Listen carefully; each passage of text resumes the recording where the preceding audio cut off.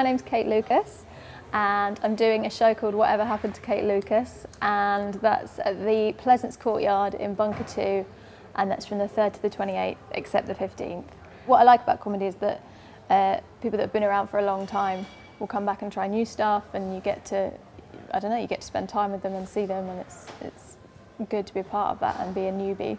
My musical style is probably a little bit rocky and a little bit folky, and yeah, I guess kind of poppy as well.